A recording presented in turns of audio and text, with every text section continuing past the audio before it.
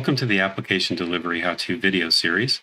My name is Gary, and today we're going to cover how to easily handle false positives directly from the application logs of your Web Application Firewall. Let's get started.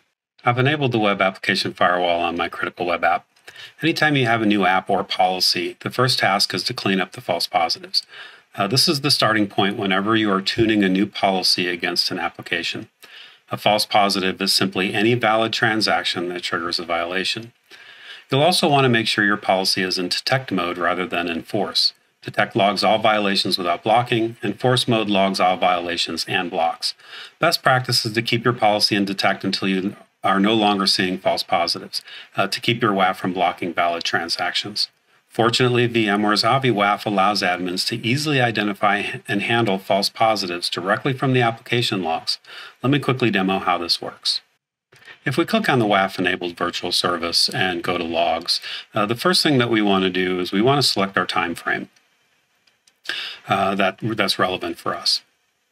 The next thing we want to do is go into our filter bar.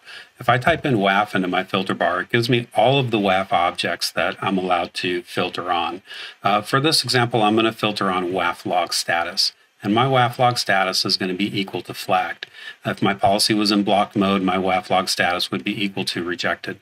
So now that I have my timeline configured and I'm only viewing the flagged transactions, I can further sort my logs using various WAF analytics. So I can sort based on WAF tags, I can sort based on individual rules, or I can sort based on groups.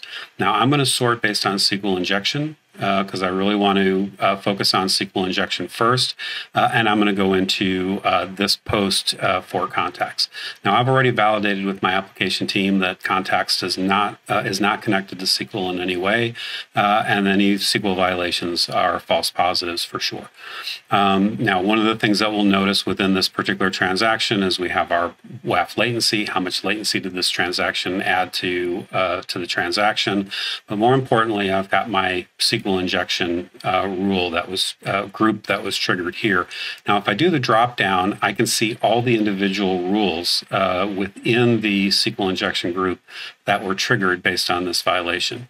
Now, all these plus icons here give me the ability to add an exception for these rules directly in the application log. Now, because there's more than a couple, what I'd rather do is come up to the top to my group itself and add my exception directly to the group.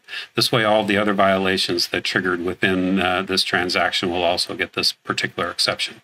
Now, my exceptions, I can do any subnet. It's possible that maybe I only want to let internal subnets be allowed to use this exception.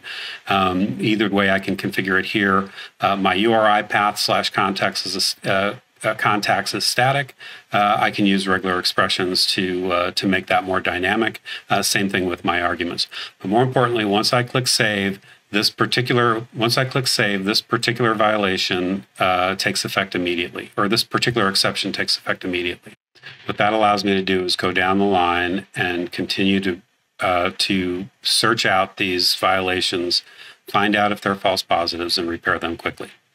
Another method I could use is I can come directly into my WAF logs. Here we can see the rule hits against the chosen time frame. This helps analyze flagged and denied requests along with their corresponding trigger. We can click on any element in each field to create a specific filter.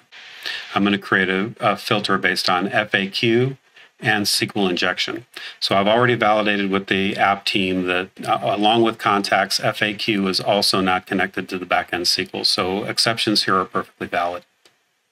Now, these logs allow me to reset the filters so that I can start over, or I can preview the exception that it's going to create. You'll notice that this exception looks exactly the same as it does within the log. We're creating them the same way, and I can simply just add this exception for FAQ the same way that I did for /contacts. The other thing I can do is preview this sort within my logs. So if I open in logs, it takes me right back to the initial application logs that we started with the proper filters so that I can come through and create additional exceptions to handle my false positives. Thanks for watching. Please check out our other exciting videos in our Application Delivery How-To series.